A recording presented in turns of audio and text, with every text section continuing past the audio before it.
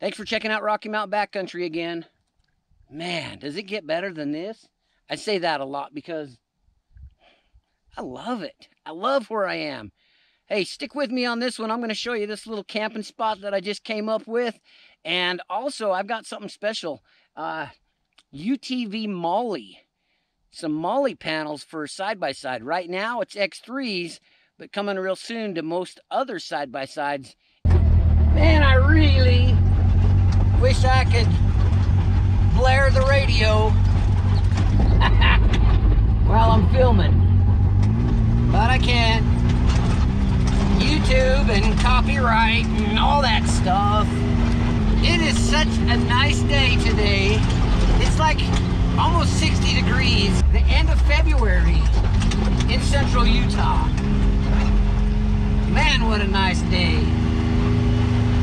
President's Day. Yeah.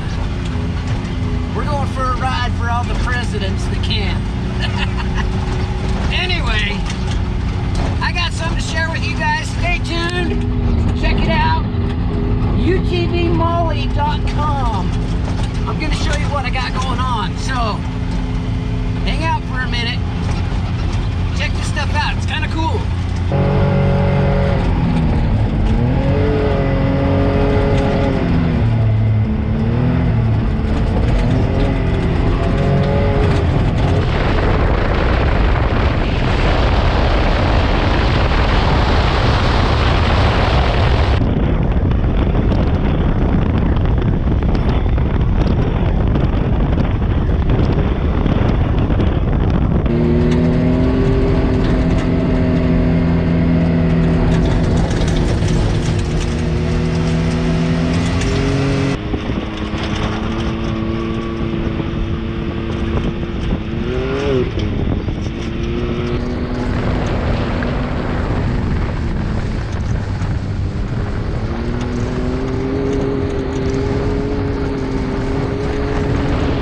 I have this secret spot.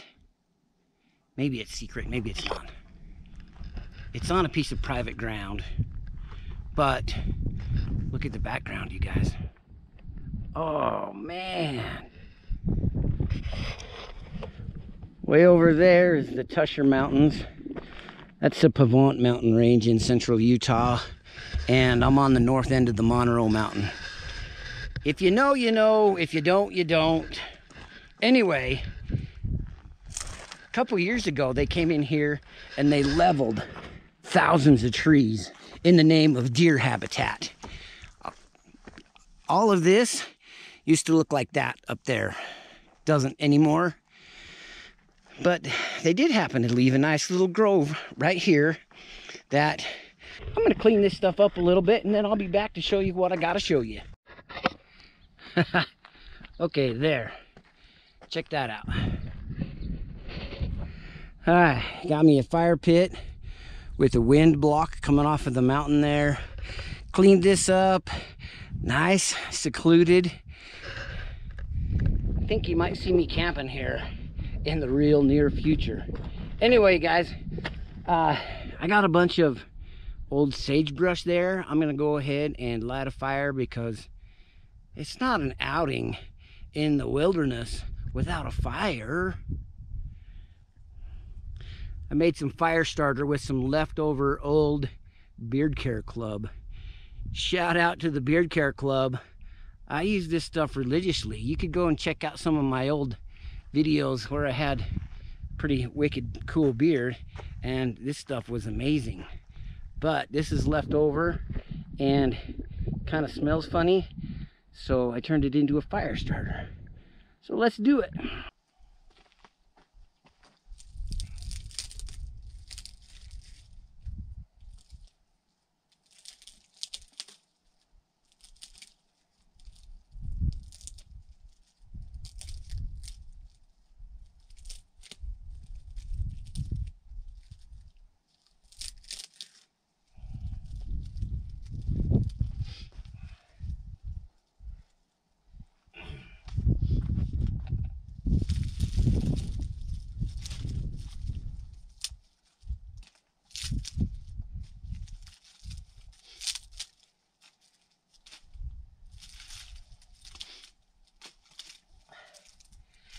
Don't worry, this probably won't turn into a bushcraft channel.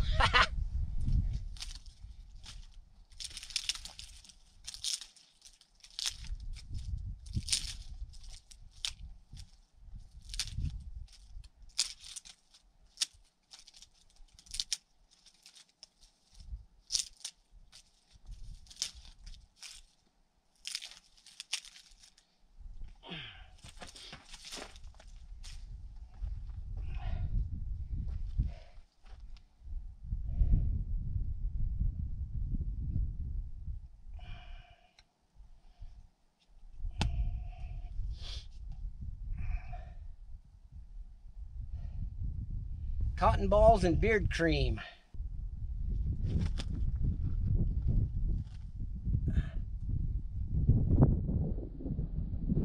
Hey, look, and when you're done,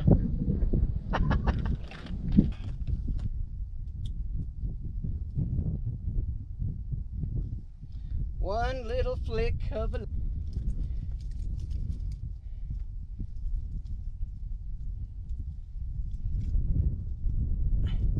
Let's hope that burns long enough.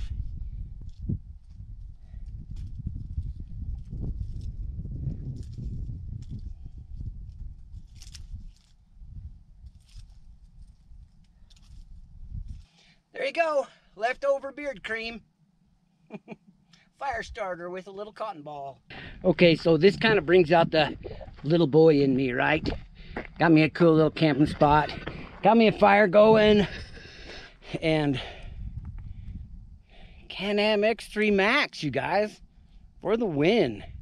What I wanted to share with you guys, check this out. I don't know if anybody else is kind of Molle bag geeks, but anyway, I got some Molle bags there that I really want to use in my side-by-side. What do? Look right there. Look right there. Look back there. Pinch and zoom, right? And check this out, you guys. Here's the driver's door. These are UTV Molle. And are they sponsored? Yeah, they're sponsored because it's mine. Yeah, I decided I wanted to use some Molle bags and didn't want to pay crazy prices for some of the other Molle panels that are out there. And yeah, so I came up with these. They utilize a factory bolt right there in the door, and then Velcro straps around the panels. Same thing over there on the passenger side. And let me show you this one back here. This will fit in the middle of a 2-seat or a 4-seat. So that's a first aid pouch that I have set up there, and it's just on a quick release. Boom. They just go into the turbo cover there, the engine cover, and they work on a 2-seat or on the back of a 4-seat. And here is the same piece, and it is set up. Let me show you. It is set up in the front of a 4-seater. So it attaches up here with Velcro straps, attaches with one screw right there behind. You see that one screw right there behind the cup holder. And yeah, you guys, check out utvmolle.com. Can-Am X3 right now, other models coming soon, or drop me a request for something and I'll see what I can do to hook you up. But anyway, I am going to put these Molle pouches in place, and then I'm going to show you what's in my Molle pouch. I got them set up, and there you go. Whatever Molle bags you want to use. This one I use as kind of a dump bag or a trash bag, or you can see over on that side I got a water bottle in there. This side over here, this one is just a little small unit here. I got a bandana, I got a couple of little more Velcro hookies in there, I got a pocket knife. I mean, you can do pretty much whatever you want. That side, I don't remember what's in there. I think there's a flashlight and another knife in there. But in here, this is kind of a survival kit, you guys. Open this up. I've got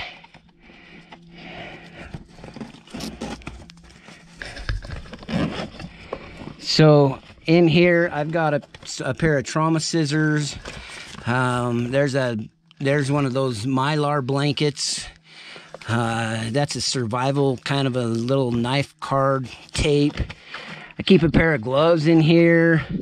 Up here in the top, I've got an extra bungee up here. I got some paracord. There is a kit there for fixing tires. There's some hot hands. I mean, just all kinds of stuff you can put in there, you guys. The bottom one, I just have sitting there because it looks cool. I don't have anything in it yet. So as you can see, guys, with UTVMolle.com, I can customize the storage on my X3, and soon Razor, and soon KRX. I don't know, we're going to expand to all of them eventually, but if you have a request, drop a comment down below and let me know what machine you've got, and I'll see what I can do to get something set up. Anyway, it's been good to get out, you guys. It has been a minute. Thanks for checking out Rocky Mountain Backcountry. Like if you do, subscribe if you haven't. I'm just gonna kind of hang out here for a minute. This is good. That sun's gonna set in just a little bit and I'm ready for it. Look at that. Amazing.